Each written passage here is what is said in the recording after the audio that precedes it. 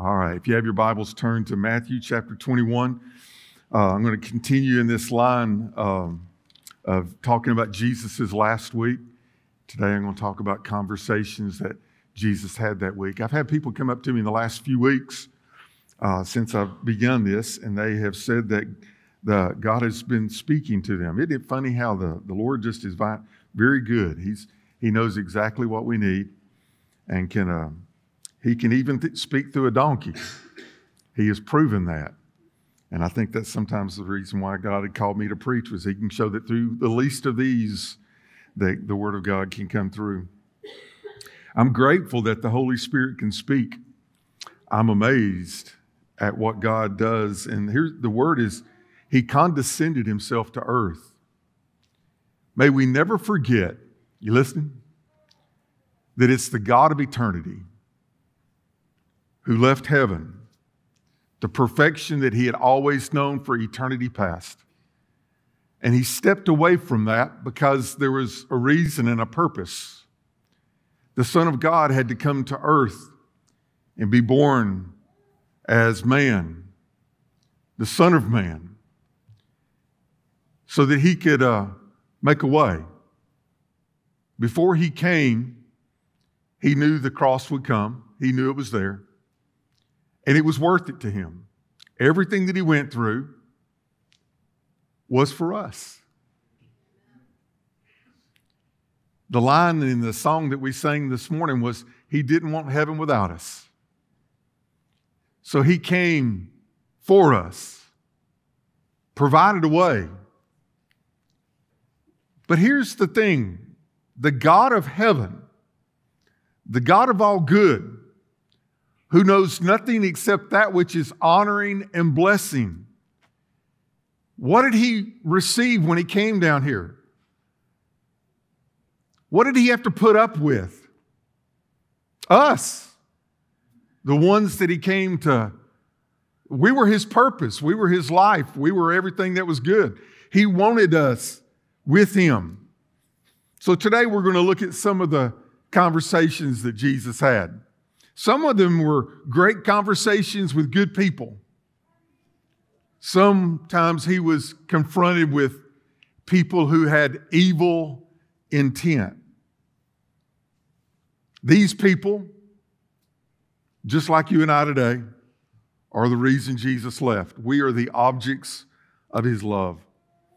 One of the people that's blessed my life very much is a man by the name of Dr. Henry Cloud. He's a Christian psychologist. He and John Townsend have written many books together. I think probably his biggest seller is the one called Boundaries. By the way, it's a great book. A lot of us live life without boundaries, and if we live life without boundaries, anything and everything can come into our life. There is an area where we need to say, I'm not going to let that into my life. I'm not going to let that evil in. I'm not going to let that influence in. It's a great, great book. And he is an accomplished psychologist, but he's written a book called Necessary Endings. And in this book, by the way, I want to make sure that if I get anything that I make sure that everybody knows where I get that information from. All right? I'm going to footnote my sermons. I think that's the way you're supposed to. It's the way I was taught to. I don't want anybody to think if I come up with this stuff, oh, Preacher Brian's smart. No, I just know some smart people. Amen? At least I can read their book. Now, Henry Cloud wrote this book, Necessary Endings, and in this book, he says that there are three types of people. He says that there are wise people, there are foolish people, and there are evil people. Now, can I just say that that's hard? It's hard for me to swallow that. It's hard for me to say that there are evil people in the world. I know that there's some wise people. I have been a foolish person. I understand that. But to say that there's evil, and yet we know that there is. And when I begin to really look at Jesus' last week, most of those, by the way, most of the Gospels are about that last week. And most of those times are about him talking with people, teaching parables, trying to show them what was coming next, lead them about the cross, the picture of the cross, and the resurrection on the other side of it. But when I started to look at these, I noticed again and again and again conversations that Jesus had. And some people were wise. Some were not. They were foolish. But the sad thing is that some were just flat out evil. Jesus said in the Sermon on the Mount in Matthew 6:21, "For where your treasure is, there your heart will be also." What you treasure, your heart will follow. So be careful what you treasure. As a matter of fact, your heart is a good picture of what you will treasure. If you treasure money, that's where your heart's going to be. If you treasure popularity, that's where your heart's going to be, wanting that. Notoriety, whatever it may be. So, in these conversations that Jesus had, there will be expressed what they treasured, what they valued, what these people were living for. Some of the people were pointing out to Jesus, "Look at the temple. What a magnificent building it was." Jesus said, "Tear it down. I'll rebuild it in 3 days." He wasn't talking about the walls. He was talking about his body, the temple of the Lord. And by the way, that beautiful temple that took 70 years to build was torn down by Rome in AD 70. They valued it. It became nothing. If you went to Jerusalem today, you would find one wall, the Wailing Wall, that's left from back then. The rest of it is gone. Riches. One of the things that you're going to find in Jesus' last week, the high priest was named Caiaphas. Caiaphas. His father was Annas, who was the high priest. Now, remember when we talked about last Sunday about the temple and all the money changers and the sheep and the cattle and the doves that were out there in the Gentile court? You know who made money from that? Historians tell us that it was the family of Annas, the former high priest. So when Jesus was in there kicking over those tables where all that money was, who was losing money? Annas. So he was the one that was leading out against Jesus. And as a matter of fact, when Jesus was taken by the soldiers in the Garden of Gethsemane, they were led to Annas' house where everybody was there so they could judge him at night. By the way, there were supposed to be no trials at night, but they did. Evil intent. Money. Some people looked at the temple. Some people looked at positions. Some people said, look at authority. In Matthew 21, verse number 23, hear this conversation. When he, that is Jesus, came into the temple, the chief priests, the elders of the people confronted him as he was teaching. They interrupted him. They waited for a time where they could ask a question. And this is what they asked. By what authority are you doing these things? What things? Healing people? Helping people? Teaching Scripture?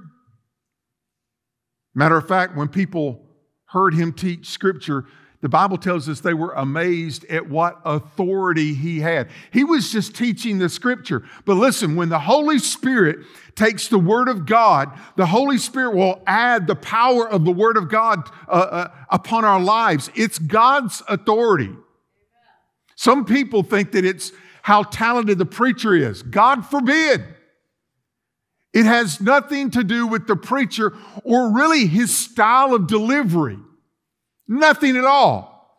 If there's anything beneficial, it's when the Holy God hears the Word of God and sends the power of God to come into our lives and our hearts. I learned a long time ago, sometimes people will come and they'll give me a compliment, but I don't take that because I want to deflect that. I'm not trying to be rude, but I know who they're trying to compliment. It's God, not me. You don't. I don't want to steal God's glory. And God's not here to highlight me. He's here to highlight the glory and the truth and the power of God in Jesus Christ. Amen? Never confuse the two. So they're asking, by what authority are you speaking these things? Literally, it's because they didn't have that authority. They didn't have that power. And he says here in verse 23, and who gave you this authority? Now, he could have nailed them right then and said, it's the power of God that in which I speak, the power of God that you don't have. But that would have been in the wrong tone. So Jesus asked him a question and says, well, let me ask you, John the Baptism, was he from God or was he of man? Oh, they had to think about that. Listen to what they said about that.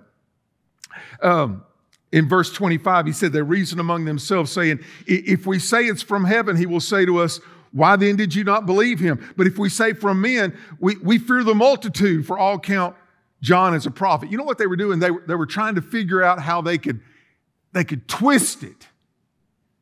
Y'all look up here. The Word of God never needs to be twisted. Truth doesn't need any help. Y'all know what a plumb line is? You got a string with a weight on it, and you hold it up, and it'll tell you what is absolutely, purely north-south. It will tell you what is plumb. You don't need to grab it and move it over. Now, your head might be turned, and you say, no, I need to move it a little bit over here, like me playing with the earth over here.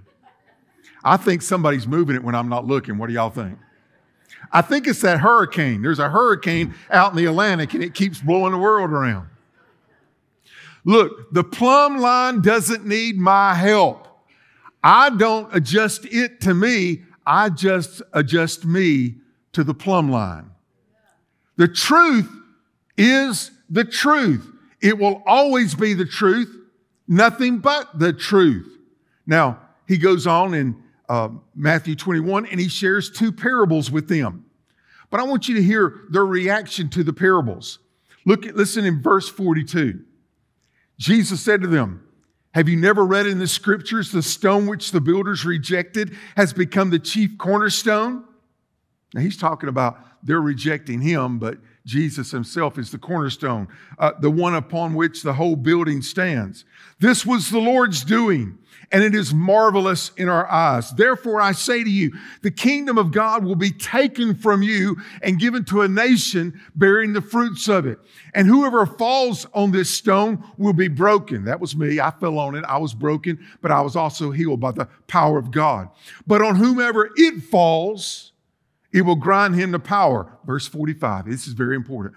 When the chief priest and the Pharisees heard his parable, they perceived that he was speaking of them.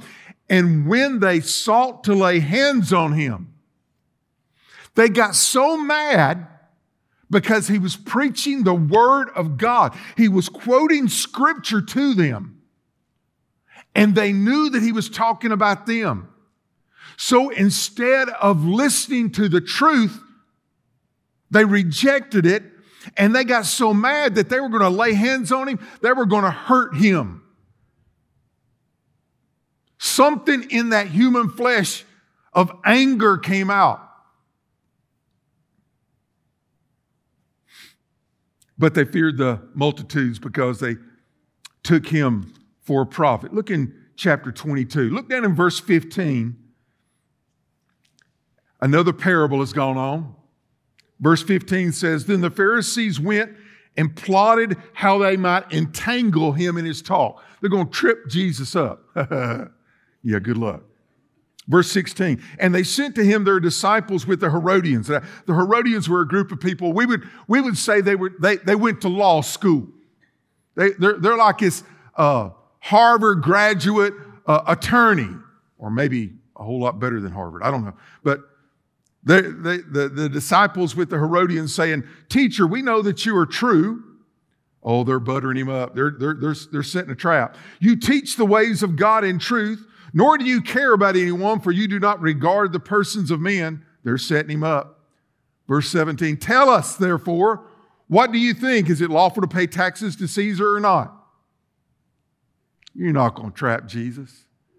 Jesus just came in there and said in verse 21, he said, "Render therefore to Caesar the things that are Caesar's, and to God the things that are God." Verse 22, "When they heard these things, they marveled and left him and went away." This group of people, now there's different groups that he's going to meet, but this group of people that day, they heard his teaching, and when they heard the power of the words, they went, "Wow." And they went away. Hold on here. When you hear the truth of God, listen now, and the anointing of the Holy Spirit is on it, I can talk to your ears, but God talks to your heart. Amen? Amen? Now, when you marvel at what God is saying in your heart, when the Holy Spirit is coming and amening truth to you, it is your privilege. It is your privilege to be amazed at the wonderful words of Christ. The blessings, how great it is. But they marveled and went away.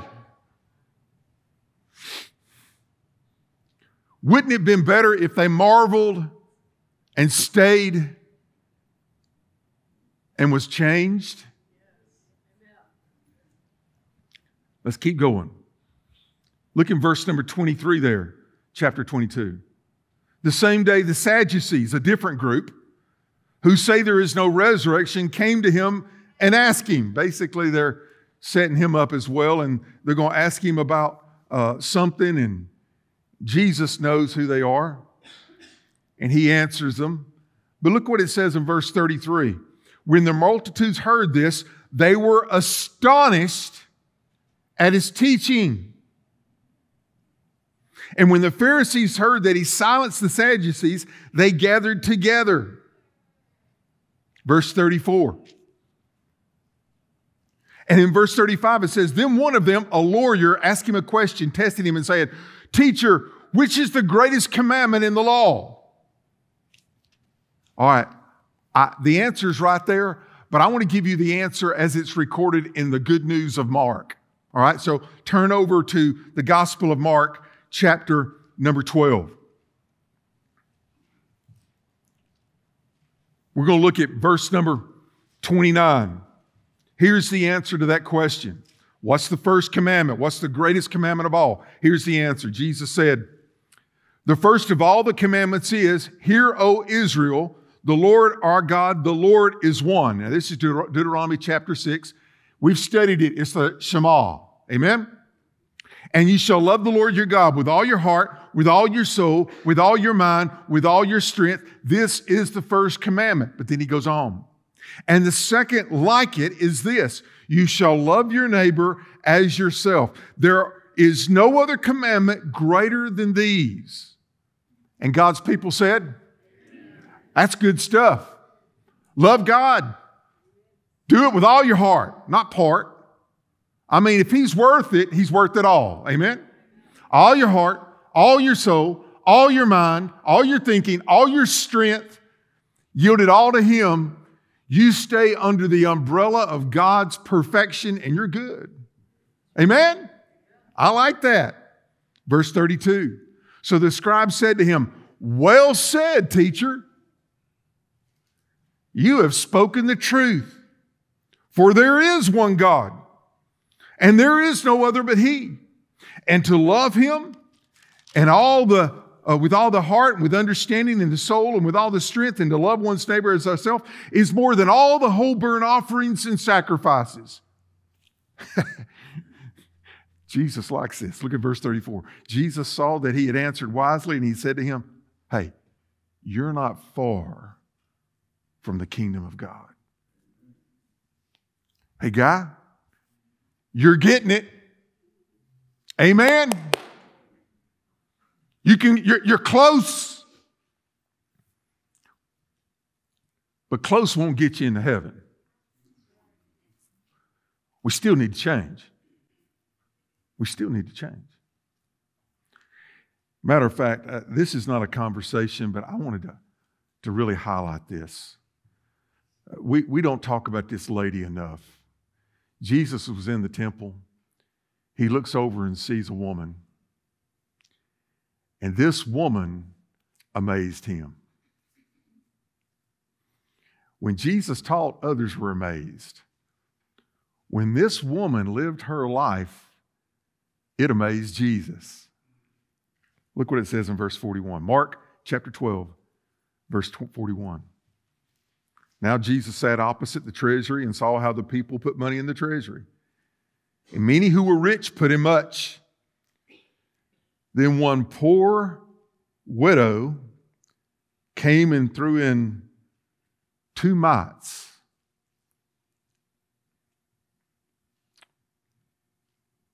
So he called his disciples to himself and said to them, he wants them to catch it.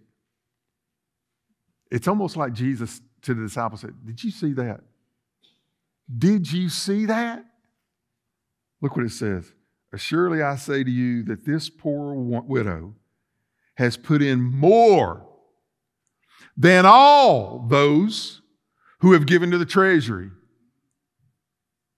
Now this is Holy Week. People are coming from all over the world.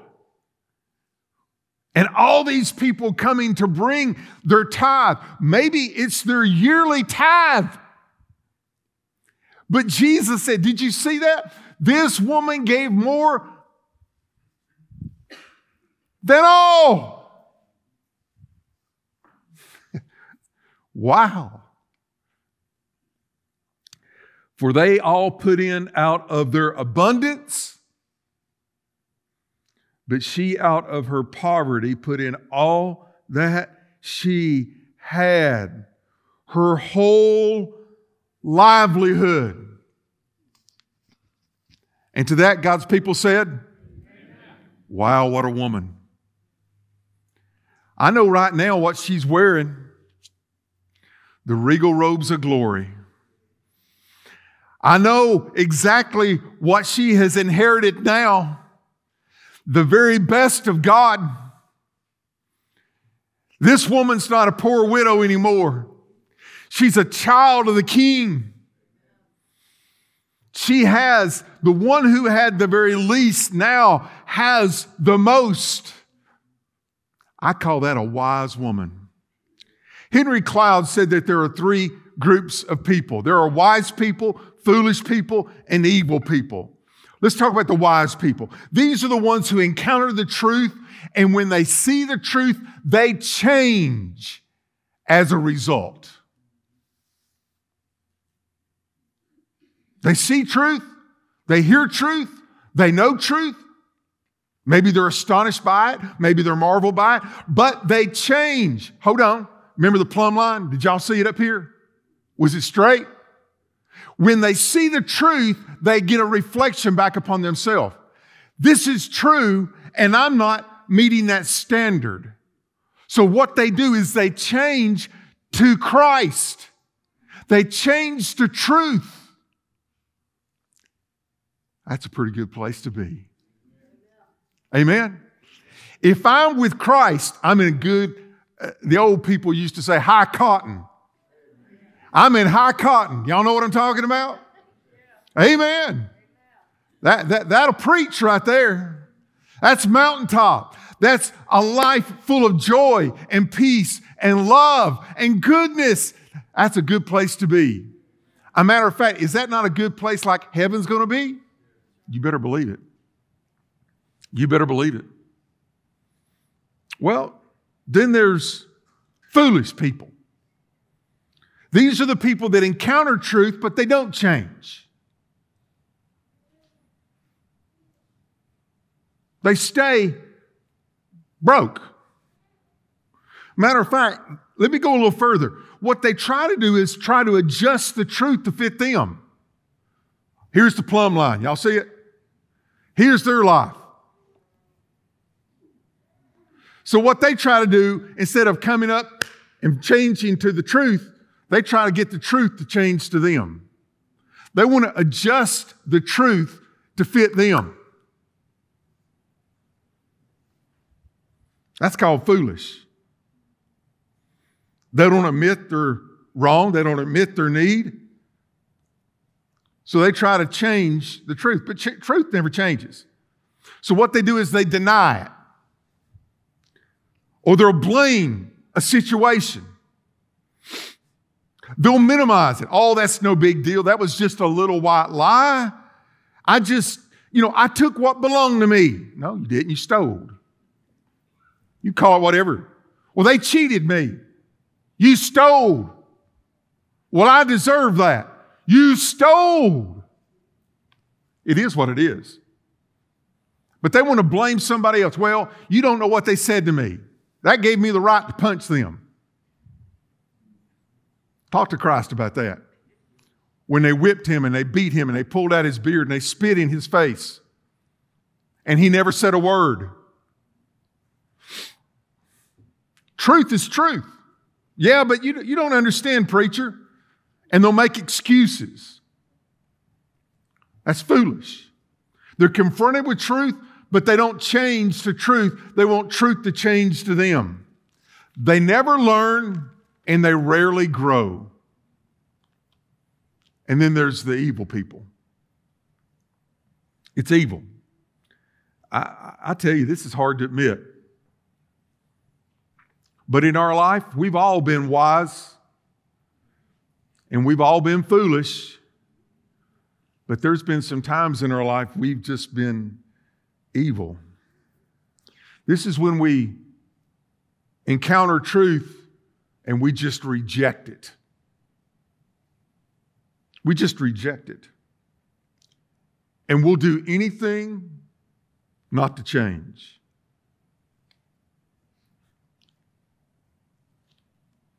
They attack the truth and they'll attack the messenger of truth. And they just don't care. And they don't care who they hurt. You're just a casualty in their life.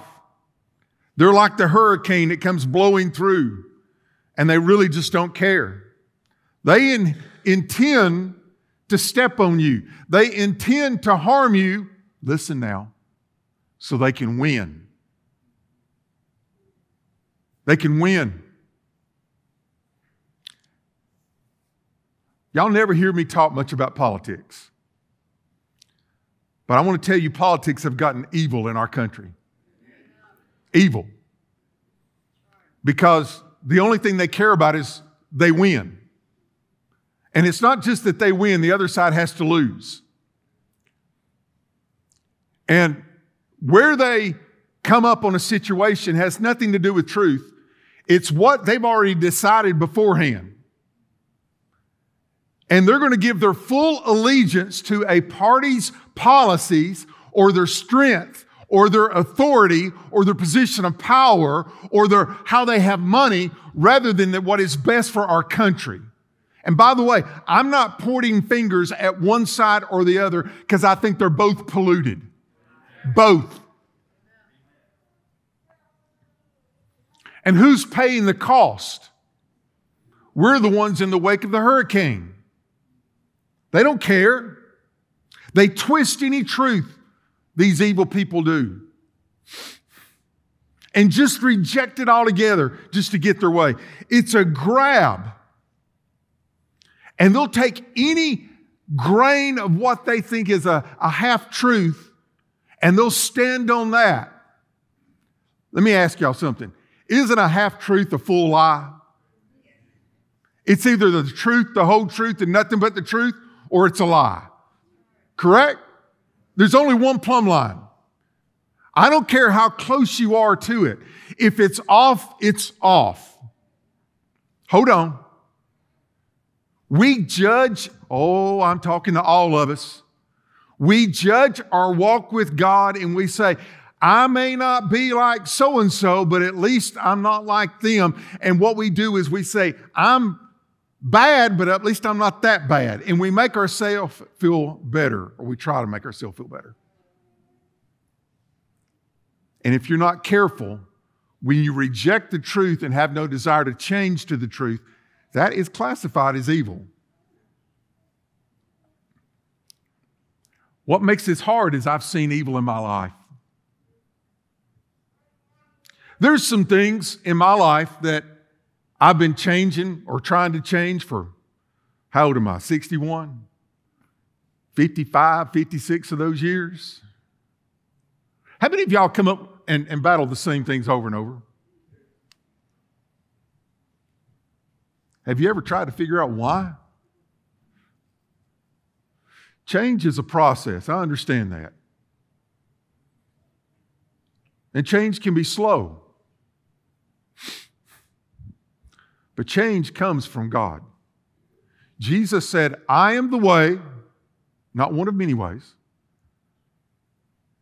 I am the, say it loud, church. Yes, and the definite article is there. He is not saying I'm one of many truths. He says I am the truth. And I am the life. He is the way, there's no other way. He is the truth, there is no other truth other than what is found in Him. He is the life, and people who reject Him will receive non-life, away from God's glory, away from His goodness, away from His blessings, away from His grace, away from His mercy forever. God doesn't send anyone to outer darkness. You choose that when you reject the truth. Why would anyone reject someone whose sole purpose, who has all the power of all of heaven, his sole purpose is to bless you? But you reject that because you've got a different truth, a different understanding, a different way. How's that working for you? What happens to people? They get stuck. So let me share a few quick things. Y'all with me so far? When people get stuck, they need to be seen with fresh eyes. How many of you like being judged by your worst day? How many of you know that there are things that will happen in our life that will cast a shadow over the remainder of our days? By the way, sometimes it's not really anything that you've done, but it's what someone said that you've done. So you believe that about them, and you're going to judge them for that the remainder of their days. When Jesus met these people that last week, He met some wise people and He blessed them. He met some foolish people and He tried to correct them. He met some evil people and He endured them. But He looked at them with fresh eyes because God never gives up on anybody. Y'all hear me? God doesn't give up on anybody. Let me talk to you about Judas. When Jesus called him, He gave him an opportunity, didn't He? He knew he would betray him, didn't He?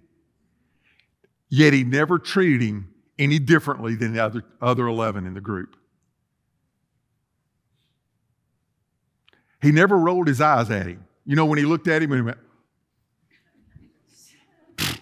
there he is again. Thief. No.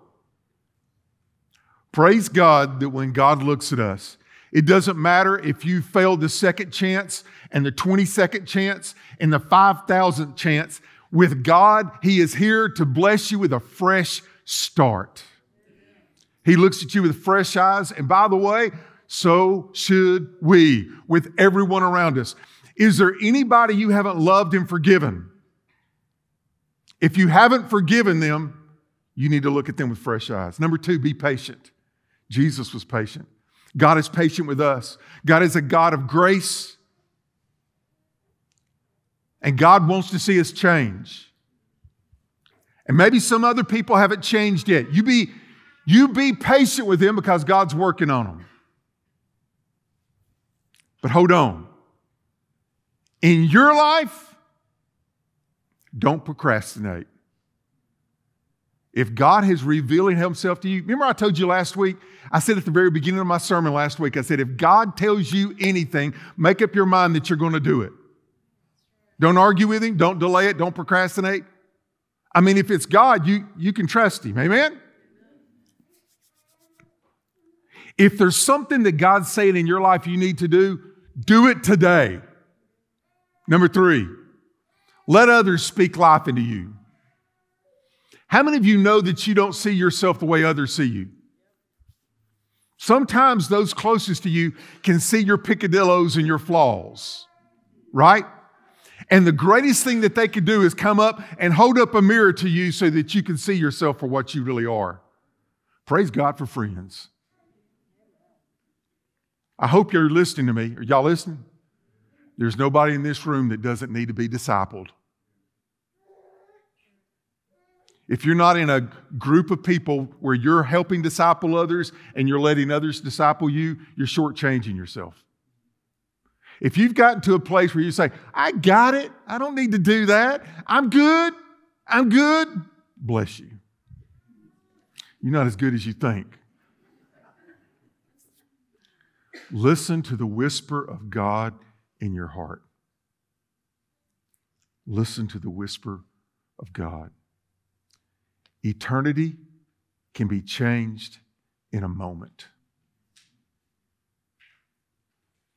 God can do more in a moment than you can do in all of your life, or you can do in 10 generations of your family. God can do more in a moment if you'll let Him. Be accepting of truth. Don't reject truth. Don't reject the Savior. Accept His salvation. Receive His love. Let Him bless. Why would you turn from one who wants to be there to aid you and help you and to lift you up when you're weak? I wish I could open my heart and let you look in. You would not see someone perfect, but you would see someone made perfect by Christ. You would see not someone good, but you would see the good of Christ in me. You would not see the smartest, you would not see the most beautiful, you would not see the wisest, you would not see any of those things at all. But you could see someone, listen to me, that's satisfied. I am satisfied with Jesus because He has changed me. I love this word. I can't get over this word. To the uttermost. Beyond what I could comprehend. That's how good our God is. Would you receive that today from the hand of the Almighty?